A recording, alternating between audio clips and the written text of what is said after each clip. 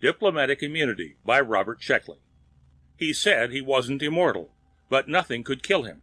Still, if the Earth was to live as a free world, he had to die. Come right in, gentlemen. The ambassador waved them into the very special suite the State Department had given him. Please, be seated. Colonel Cersei accepted a chair, trying to size up the individual who had all Washington chewing its fingernails. The ambassador hardly looked like a menace. He was of medium height and slight build, dressed in a conservative brown tweed suit that the State Department had given him. His face was intelligent, finely molded and aloof. As human, Cersei thought, studying the alien with bleak, impersonal eyes. How may I serve you? The ambassador asked, smiling. The President has put me in charge of your case, Cersei said. I've studied Professor Derrick's reports. He nodded at the scientist beside him. But I'd like to hear the whole thing for myself. Of course, the alien said, lighting a cigarette. He seemed genuinely pleased to be asked, which was interesting, Cersei thought. In the week since he'd landed, every important scientist in the country had been at him. But in a pinch, they called the army, Cersei reminded himself. He settled back in his chair, both hands jammed carelessly into his pockets. His right hand was resting on the butt of a .45, the safety off. I have come, the alien said, as an ambassador at large, representing an empire that stretches halfway across the galaxy. I wish to extend the welcome of my people and to invite you to join our organization. I see, Cersei replied. Some of the scientists got the impression that participation was compulsory. You will join, the ambassador said, blowing smoke through his nostrils. Cersei could see Derrick stiffen in his chair and bite his lip. Cersei moved the automatic to a position where he could draw it easily. How did you find us? He asked. We ambassadors at large are assigned an unexplored section of space, the alien said. We examine each star system in the region for planets, and each planet for intelligent life. Intelligent life is rare in the galaxy, you know. Cersei nodded, although he hadn't been aware of the fact. When we find such a planet, we land, as I did, and prepare the inhabitants for their part in our organization. How will your people know when you have found intelligent life? Cersei asked. There is a sending mechanism that is part of our structure, the ambassador answered. It is triggered when we reach an inhabited planet.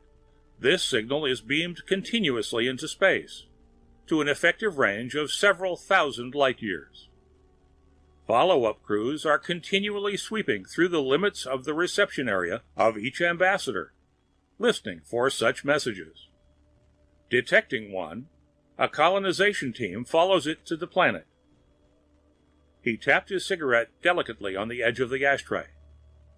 This method has definite advantages over sending combined colonization and exploration teams, obviously. It avoids the necessity of equipping large forces for what may be decades of searching. Sure. Cersei's face was expressionless. Would you tell me more about this message? There isn't much more you need to know. The beam is not detectable by your methods and therefore cannot be jammed. The message continues as long as I am alive. Derrick drew in his breath sharply and glanced at Cersei. If you stopped broadcasting, Cersei said casually, our planet would never be found? Not until this section of space is resurveyed, the diplomat agreed. Very well. As the duly appointed representative of the President of the United States, I ask you to stop transmitting. We don't choose to become part of your empire. I'm sorry, the ambassador said. He shrugged his shoulders easily. Cersei wondered how many times he had played this scene on how many other planets. There's really nothing I can do. He stood up.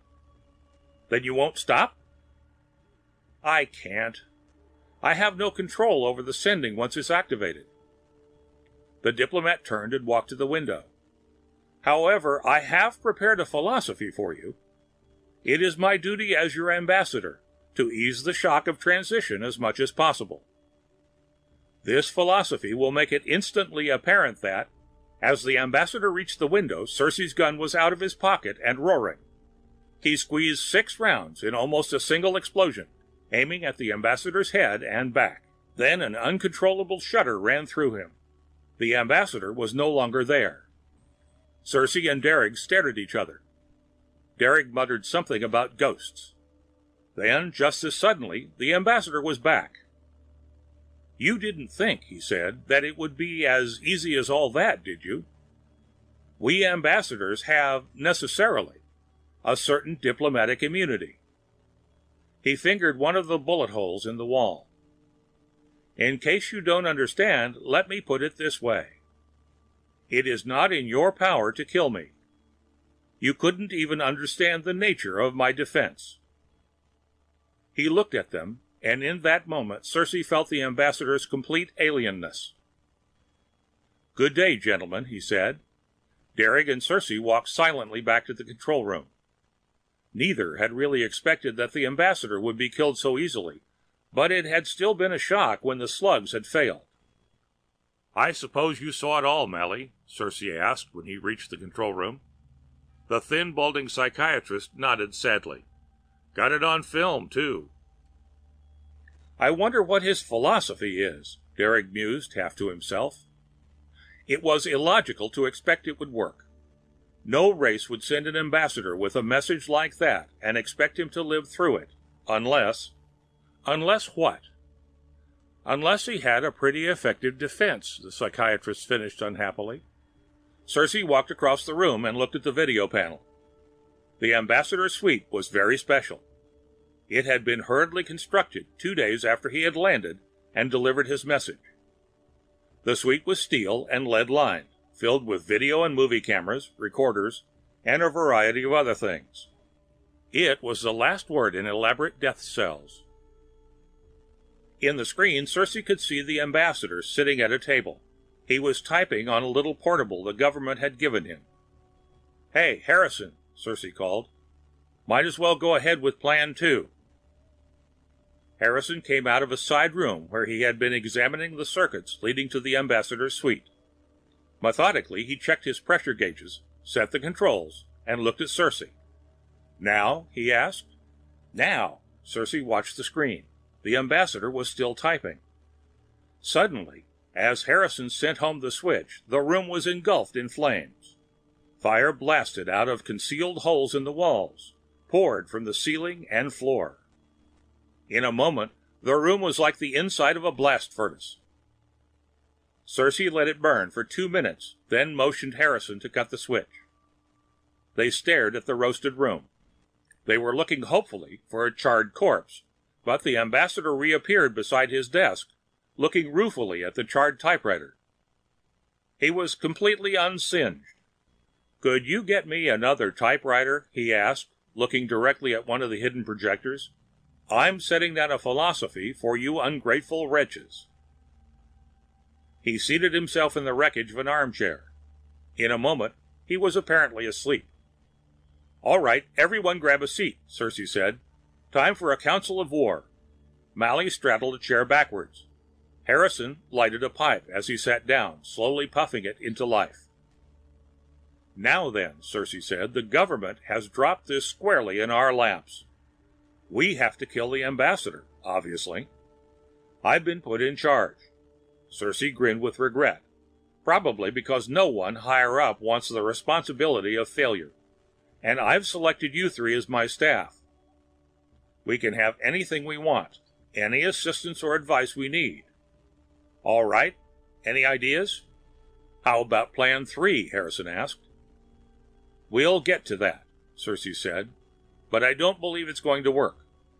"I don't either," Derek agreed. "We don't even know the nature of his defense." "That's our first order of business. Mally, take all our data so far and get someone to feed it into the Dirichman analyzer. You know the stuff we want.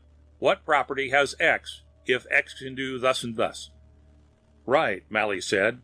He left, muttering something about the ascendancy of the physical sciences. "Harrison," Cersei said, "is Plan 3 set up?" "Sure." "Give it a try." While Harrison was making his last adjustments, Cersei watched Derek. The plump little physicist was staring thoughtfully into space, muttering to himself. Cersei hoped he would come up with something. He was expecting great things of Derek. Knowing the impossibility of working with great numbers of people, Cersei had picked his staff with care. Quality was what he wanted. With that in mind, he chose Harrison first.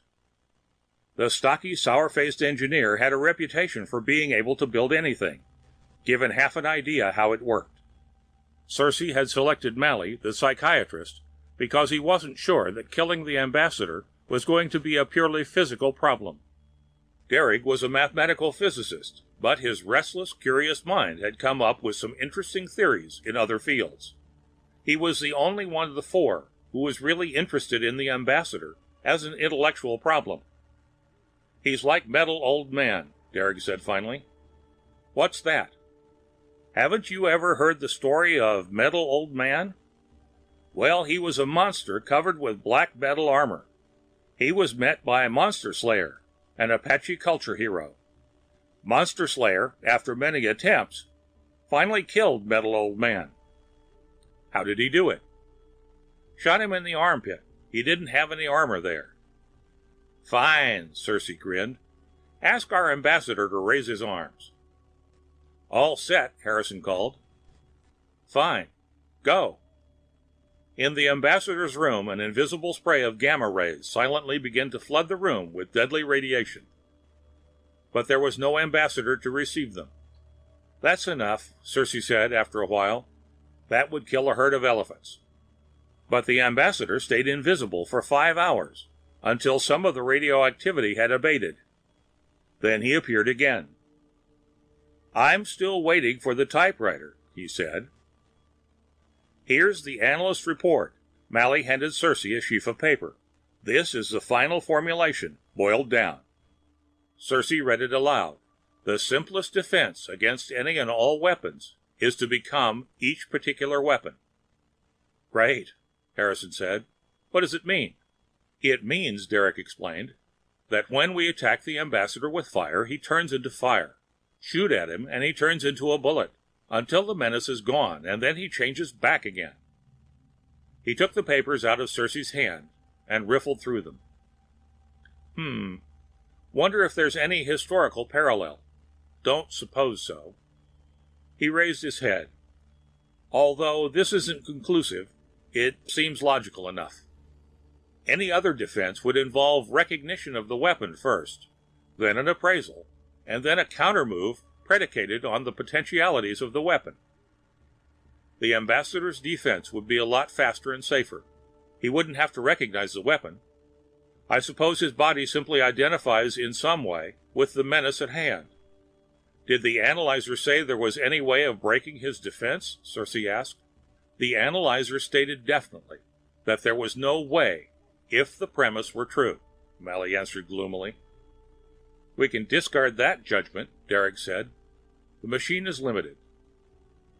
"But we still haven't got any way to stop him," Mally pointed out, "and he's still broadcasting that beam." Cersei thought for a moment. "Call in every expert you can find. We're going to throw the book at the ambassador." "I know," he said, looking at Derek's dubious expression, "but we have to try." During the next few days, every combination and permutation of death was thrown at the ambassador. He was showered with weapons, ranging from Stone Age axes to modern high-powered rifles, peppered with hand grenades, drowned in acid, suffocated in poison gas. He kept shrugging his shoulders philosophically and continued to work on the new typewriter they had given him. Bacteria was piped in, first the known germ diseases, then mutated species. The diplomat didn't even sneeze. He was showered with electricity, radiation, wooden weapons, iron weapons, copper weapons, brass weapons, uranium weapons, anything and everything, just to cover all possibilities. He didn't suffer a scratch, but his room looked as though a barroom brawl had been going on continually for 50 years. Mally was working on an idea of his own, as was Derek. The physicist interrupted himself long enough to remind Circe of the Baldur myth. Baldur had been showered with every kind of weapon and remained unscathed, because everything on Earth had promised to love him. Everything except the mistletoe. When a little twig of it was shot at him, he died. Circe turned away impatiently, but had an order of mistletoe set up just in case. It was, at least, no less effective than the explosive shells or the bow and arrow. It did nothing except lend an oddly festive air to the battered room. After a week of this, they moved the unprotesting ambassador into a newer, bigger, stronger death cell. They were unable to venture into his old one because of the radioactivity and microorganisms. The ambassador went back to work at his typewriter. All his previous attempts had been burned, torn, or eaten away. "Let's go talk to him," Derek suggested after another day had passed. Circe agreed. For the moment, they were out of ideas. "Come right in, gentlemen," the ambassador said, so cheerfully that Circe felt sick. "I'm sorry I can't offer you anything. Through an oversight, I haven't been given any food or water for about 10 days. Not that it matters, of course." "Glad to hear it," Circe said.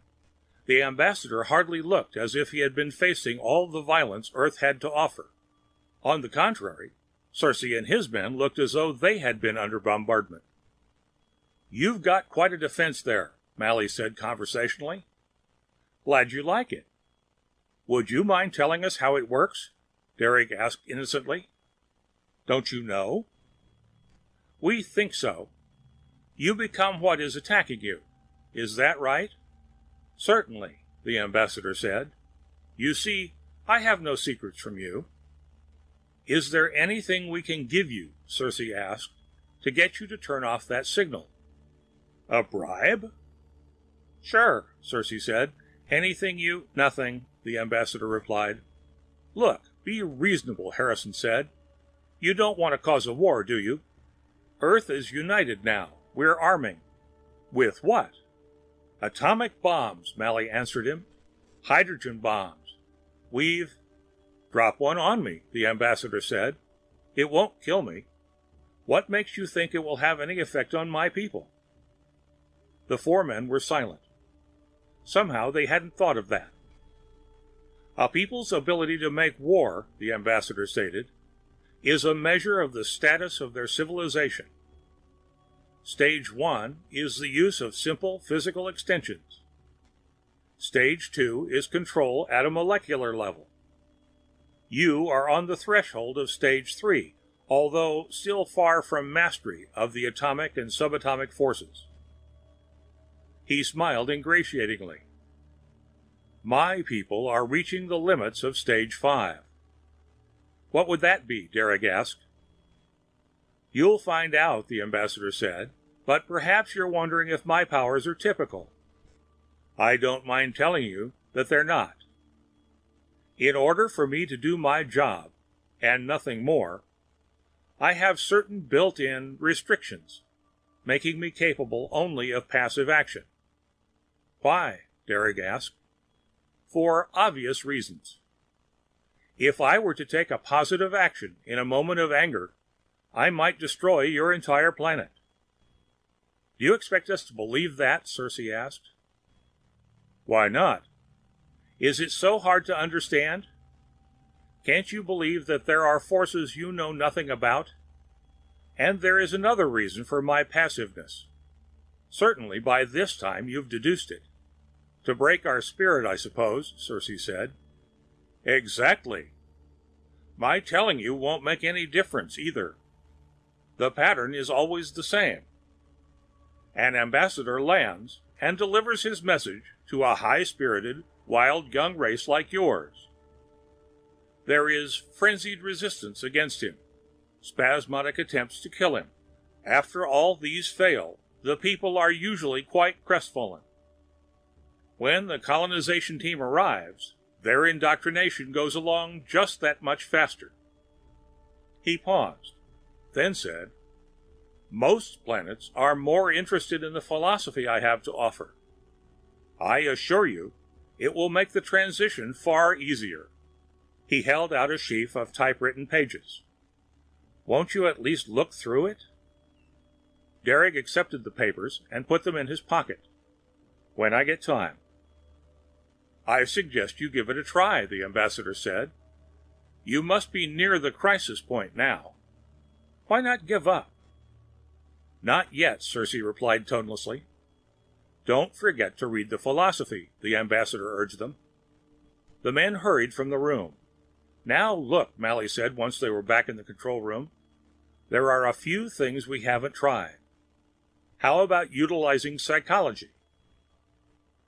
"Anything you like," Circe agreed, "including black magic. What do you have in mind?" "The way I see it," Mally answered, "the ambassador is geared to respond instantaneously to any threat. He must have an all-or-nothing defensive reflex. I suggest first that we try something that won't trigger that reflex." "Like what?" Circe asked. "Hypnotism. Perhaps we can find out something." "Sure," Circe said. "Try it. Try anything." Circe, Mally, and Derek gathered around the video screen as an infinitesimal amount of light hypnotic gas was admitted into the ambassador's room. At the same time, a bolt of electricity lashed into the chair where the ambassador was sitting. "That was to distract him," Mally explained. The ambassador vanished before the electricity struck him, and then appeared again, curled up in his armchair. "That's enough," Mally whispered, and shut the valve. They watched. After a while, the ambassador put down his book and stared into the distance. "How strange," he said. "Alfred dead.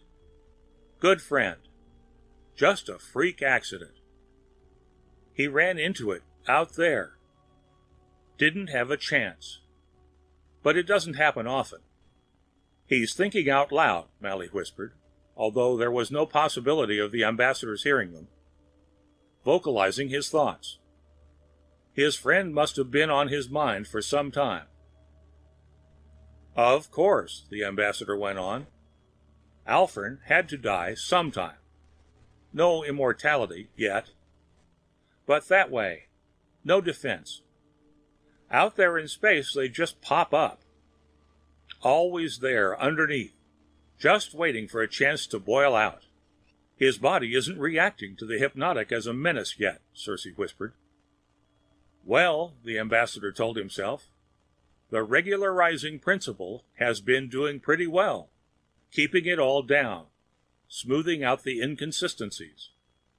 Suddenly, he leapt to his feet, his face pale for a moment, as he obviously tried to remember what he had said. Then he laughed. "Clever. That's the first time that particular trick has been played on me, and the last time. But, gentlemen, it didn't do you any good. I don't know myself how to go about killing me." He laughed at the blank walls. "Besides," he continued, "the colonizing team must have the direction now. They'll find you with or without me." He sat down again, smiling. "That does it," Derek cried. "He's not invulnerable. Something killed his friend, Alfred." "Something out in space," Circe reminded him. "I wonder what it was." "Let me see," Derek reflected aloud. "The regularizing principle. That must be a natural law we knew nothing about. And underneath. What would be underneath?" "He said the colonization team would find us anyhow," Mally reminded them. "First things first," Circe said. "He might have been bluffing us. No, I don't suppose so. We still have to get the ambassador out of the way." "I think I know what is underneath," Derek exclaimed. "This is wonderful. A new cosmology, perhaps."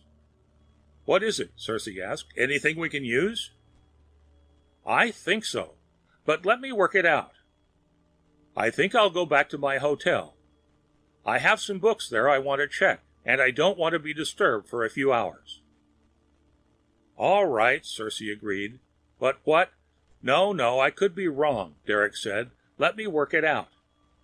He hurried from the room. What do you think he's driving at? Mally asked. Beats me, Cersei shrugged. Come on, let's try some more of that psychology stuff. First, they filled the ambassador's room with several feet of water. Not enough to drown him, just enough to make him good and uncomfortable. To this, they added the lights. For 8 hours, lights flashed in the ambassador's room. Bright lights to pry under his eyelids, dull, clashing ones to disturb him. Sound came next. Screeches and screams and shrill grating noises. The sound of a man's fingernails being dragged across slate, amplified 1,000 times. And strange, sucking noises, and shouts, and whispers. Then the smells. Then everything else they could think of that could drive a man insane. The ambassador slept peacefully through it all. Now look, Cersei said the following day. Let's start using our damned heads. His voice was hoarse and rough. Although the psychological torture hadn't bothered the ambassador, it seemed to have backfired on Cersei and his men. Where in hell is Derek? Still working on that idea of his, Mally said, rubbing his stubbled chin. Says he's just about got it. We'll work on the assumption that he can't produce, Cersei said. Start thinking. For example, if the ambassador can turn into anything, what is there that he can't turn into? Good question, Harrison grunted. It's the payoff question, Cersei said. No use throwing a spear at a man who can turn into one. How about this, Mally asked.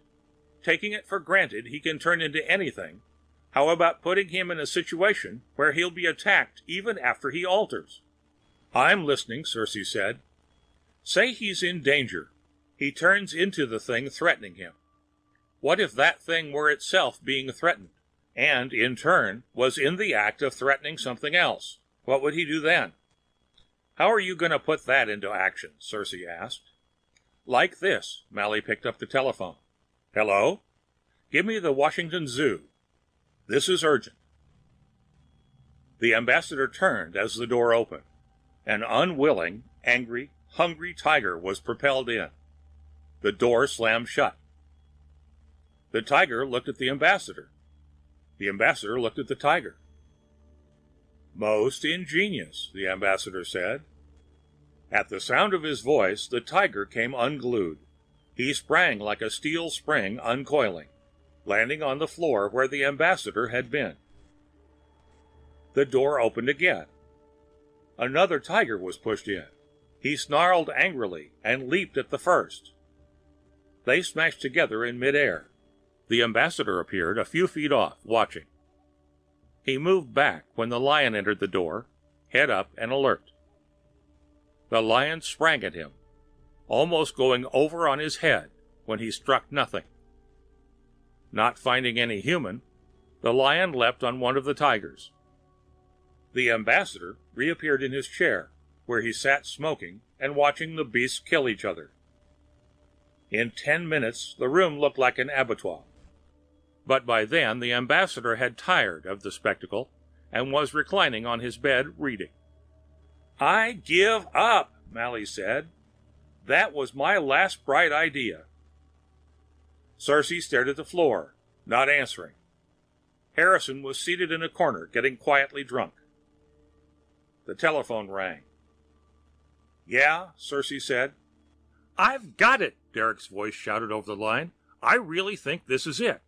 Look, I'm taking a cab right down. Tell Harrison to find some helpers. What is it? Cersei asked. The chaos underneath, Garrick replied, and hung up. They paced the floor, waiting for him to show up. Half an hour passed, then an hour. Finally, 3 hours after he had called, Derek strolled in. Hello, he said casually. Hello, hell, Cersei growled. What kept you? On the way over, Derek said, I read the ambassador's philosophy. It's quite a work. Is that what took you so long? Yes, I had the driver take me around the park a few times while I was reading it. Skip it. How about... I can't skip it, Derek said in a strange, tight voice. I'm afraid we were wrong, about the aliens, I mean. It's perfectly right and proper that they should rule us. As a matter of fact, I wish they'd hurry up and get here. But Derek didn't look certain. His voice shook and perspiration poured from his face. He twisted his hands together as though in agony. It's hard to explain, he said. Everything became clear as soon as I started reading it. I saw how stupid we were, trying to be independent in this interdependent universe. I saw, oh, look, Circe, let's stop all this foolishness and accept the ambassador as our friend. Calm down, Circe shouted at the perfectly calm physicist. You don't know what you're saying. It's strange, Derek said. I know how I felt. I just don't feel that way anymore, I think. Anyhow, I know your trouble. You haven't read the philosophy. You'll see what I mean once you read it. He handed Circe a pile of papers. Circe promptly ignited them with his cigarette lighter. It doesn't matter, Derek said. I got it memorized. Just listen.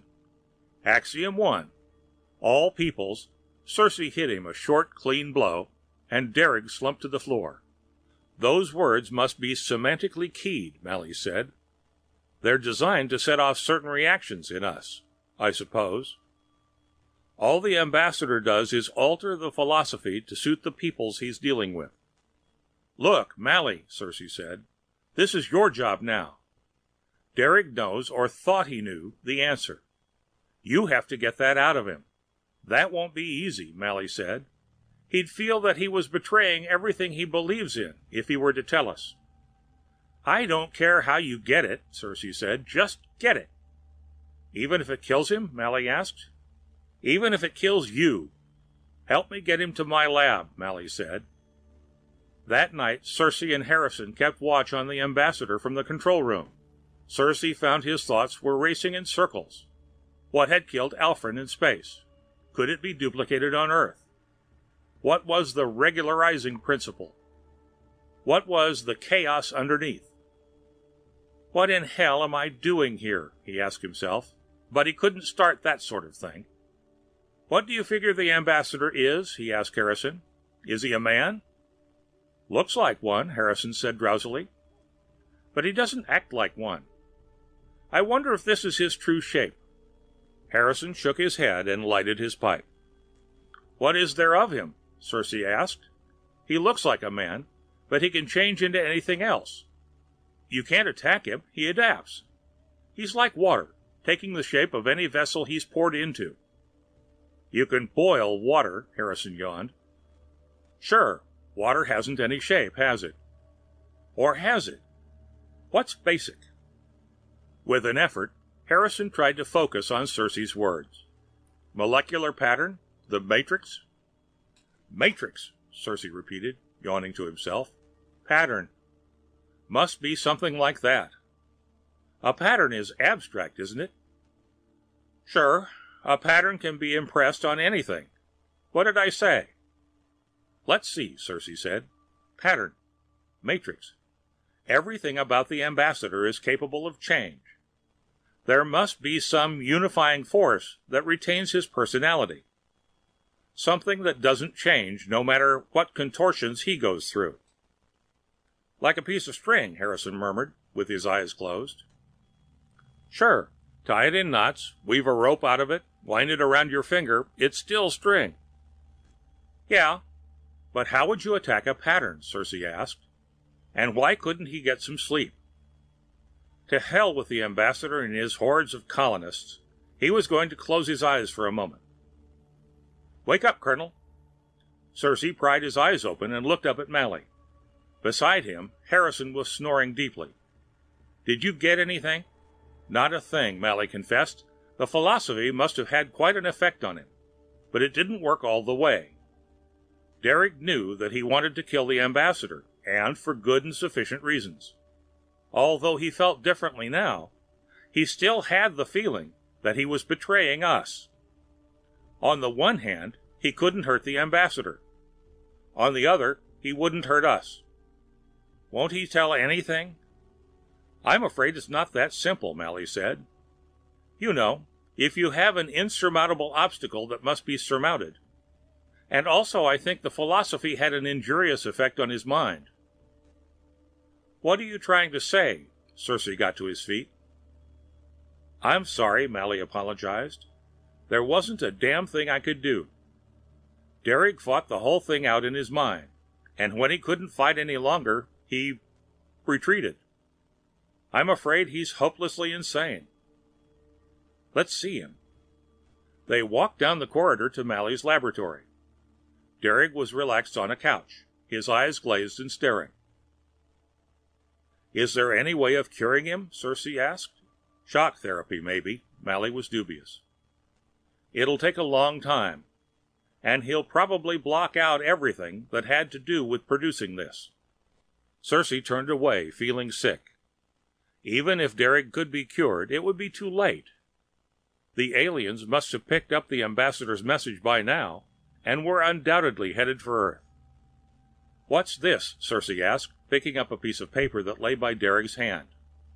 Oh, he was doodling, Mally said. Is there anything written on it? Circe read aloud. Upon further consideration, I can see that Chaos and the Gorgon Medusa are closely related. What does that mean? Mally asked. I don't know, Circe puzzled. He was always interested in folklore. Sounds schizophrenic, the psychiatrist said. Circe read it again. Upon further consideration, I can see that Chaos and the Gorgon Medusa are closely related. He stared at it. Isn't it possible, he asked Mally, that he was trying to give us a clue? Trying to trick himself into giving and not giving at the same time? It's possible, Mally agreed. An unsuccessful compromise. But what could it mean? Chaos. Circe remembered Derek mentioning that word in his telephone call. That was the original state of the universe in Greek myth, wasn't it? The formlessness out of which everything came? Something like that, Mally said. And Medusa was one of those three sisters with the horrible faces.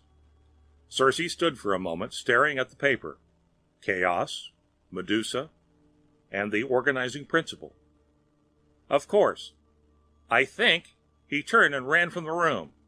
Mally looked at him, then loaded a hypodermic and followed. In the control room, Circe shouted Harrison into consciousness. Listen, he said. I want you to build me something quick. Do you hear me? Sure, Harrison blinked and sat up. What's the rush? I know what Derek wanted to tell us, Circe said. Come on, and I'll tell you what I want. And Mally, put down that hypodermic. I haven't cracked. I want you to get me a book on Greek mythology. And hurry it up. Finding a Greek mythology wasn't an easy task at 2 o'clock in the morning.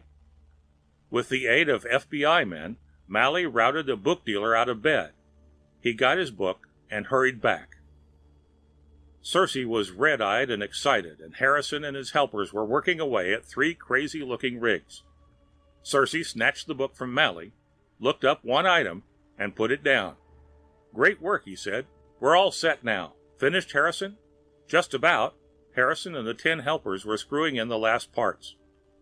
Will you tell me what this is? Me too, Mally put in. I don't mean to be secretive, Circe said. I'm just in a hurry. I'll explain as we go along. He stood up.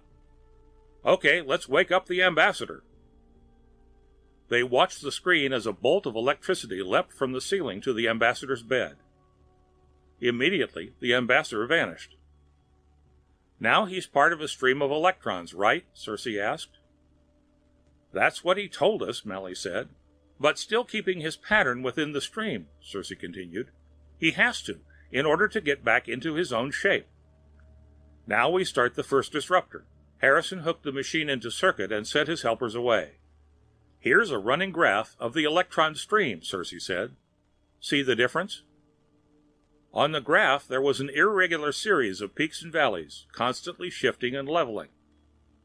Do you remember when you hypnotized the ambassador? He talked about his friend who'd been killed in space. That's right, Mally nodded. His friend had been killed by something that had just popped up.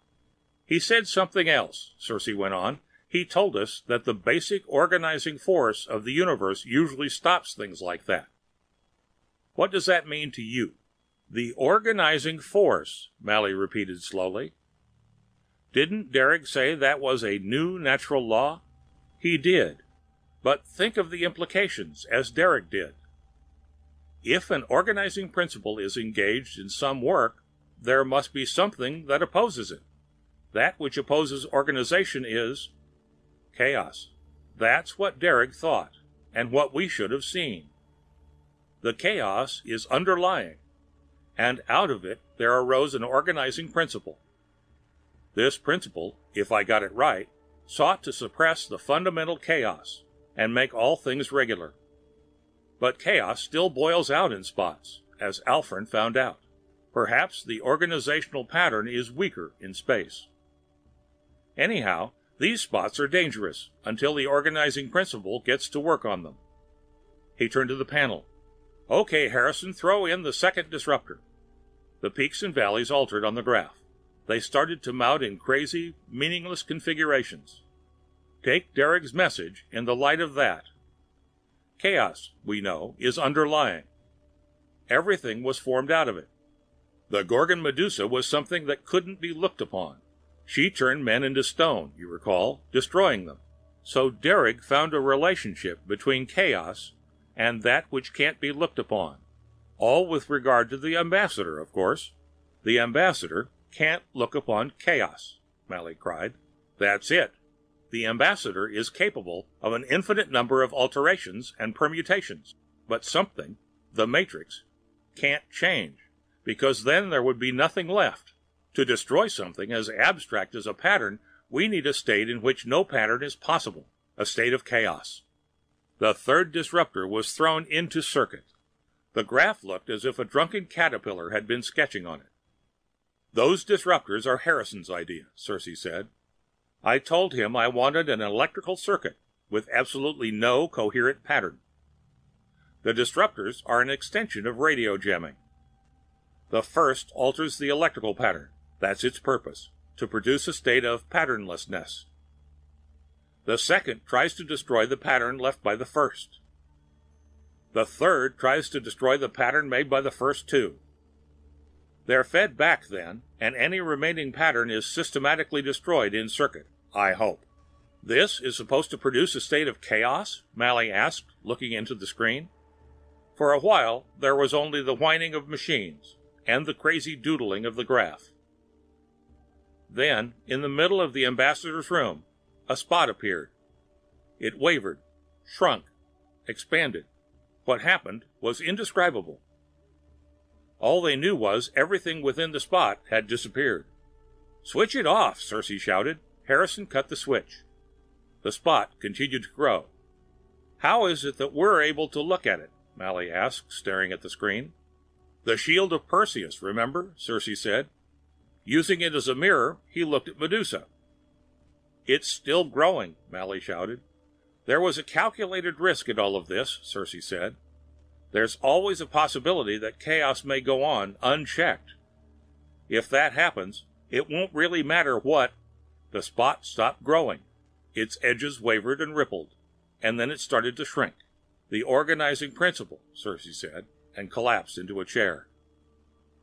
Any sign of the ambassador? He asked in a few minutes. The spot was still wavering. Then it was gone. Instantly there was an explosion. The steel walls buckled inward, but held. The screen went dead. The spot removed all the air from the room, Cersei explained, as well as the furniture and the ambassador. He couldn't take it, Mally said. No pattern can cohere in a state of patternlessness. He's gone to join Alfred. Mally started to giggle. Cersei felt like joining him, but pulled himself together. Take it easy, he said. We're not through yet. Sure we are. The ambassador is out of the way, but there's still an alien fleet homing in on this region of space. A fleet so strong we can't scratch it with an H-bomb. They'll be looking for us. He stood up. Go home and get some sleep. Something tells me that tomorrow we're going to have to start figuring out some way of camouflaging a planet. The End of Diplomatic Immunity by Robert Sheckley.